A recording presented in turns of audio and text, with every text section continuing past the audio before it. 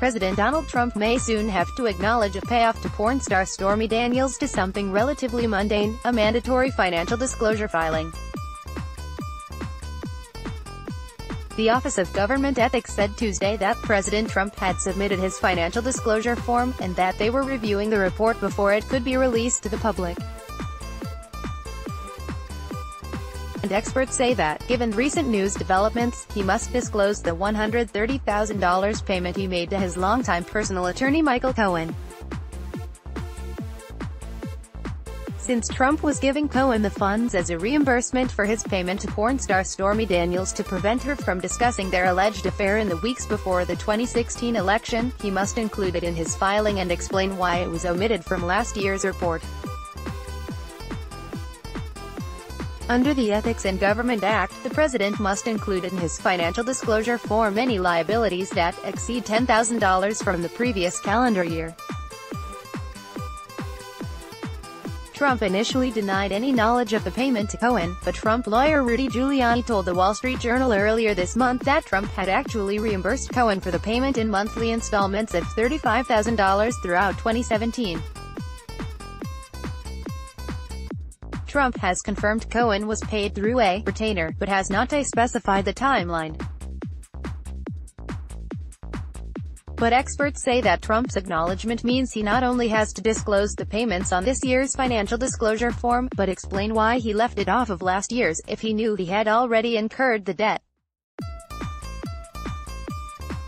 We know now based on the statements by the president's own surrogates that there was this debt incurred in 2016, and still existed into 2017, which is the relevant piece from this report.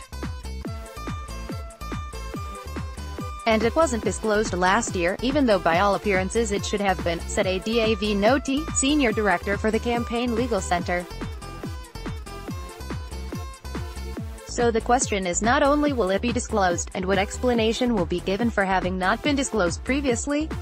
The White House did not respond to multiple requests for comment about what would be listed on the report and whether the president had filed an extension. He did so last year, and the Office of Government Ethics declined to comment on specific cases.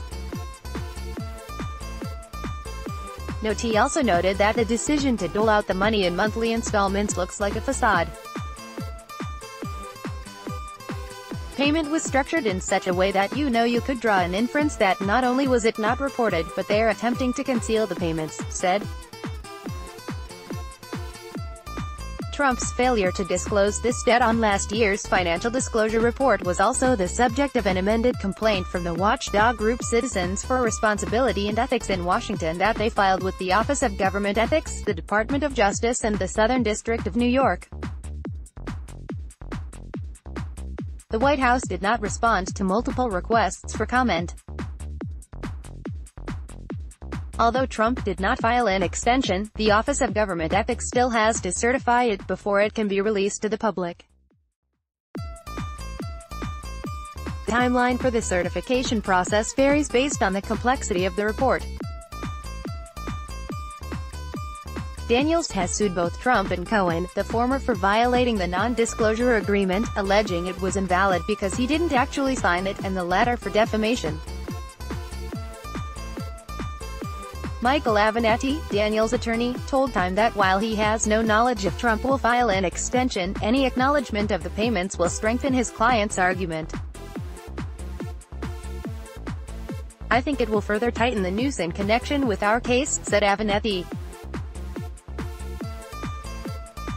Trump previously denied knowledge of the non-disclosure agreement, and if he knew about it, it begets knowledge about why he didn't sign the agreement.